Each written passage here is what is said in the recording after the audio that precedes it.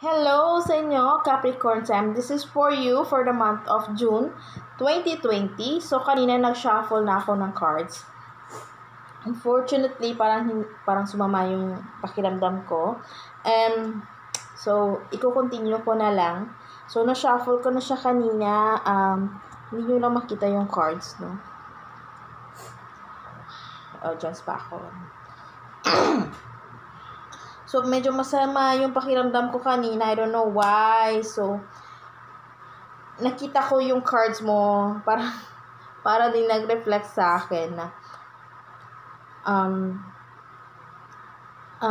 I can see that you are sad right now for the month of actually this is for the month of June. Pero I don't know bakit ganito yung feeling mo. You're making a plan, pero I think your plan hindi siya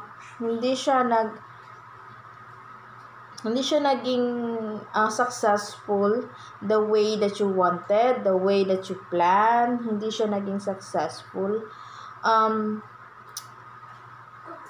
Minsan hindi mo na lang iniisip, hindi ka na lang nagdadalawang isip, pero determinado ka pa rin makuha kung anong gusto mo.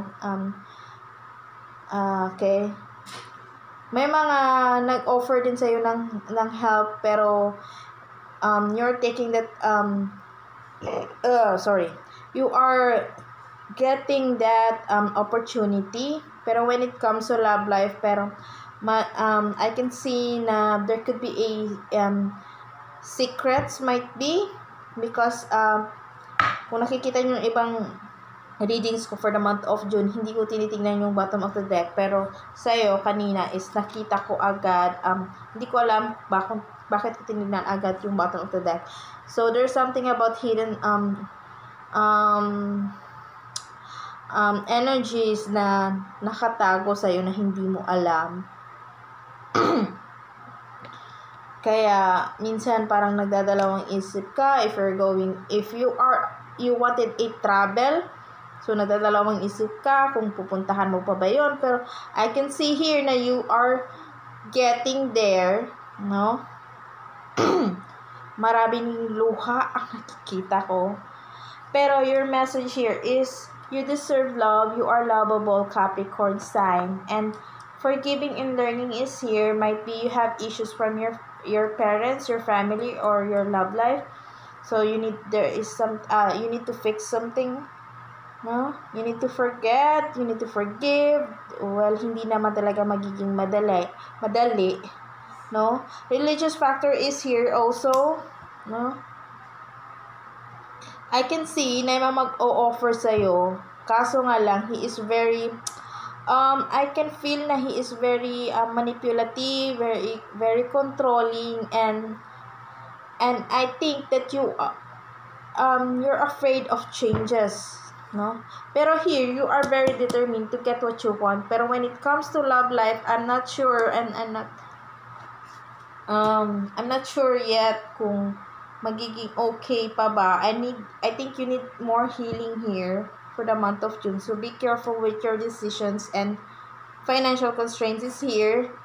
So wala din akong nakikitang pentacles here, or something about career, or something about meron nga, pero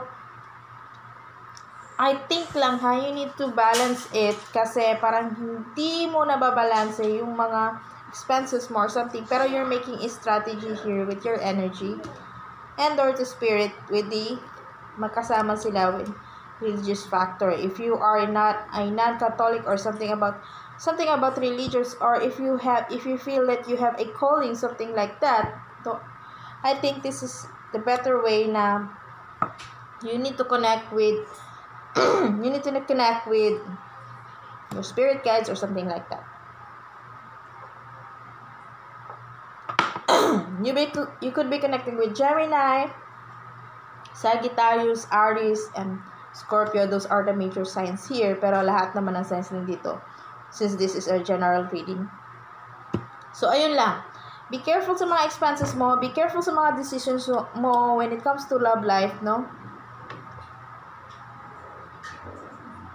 And I can see if there is someone from the past that you are na alam kong mahal na mahal mo to, no?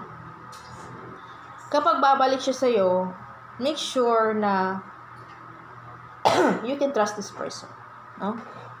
So that's it for you, Capricorn sign. Thank you for watching.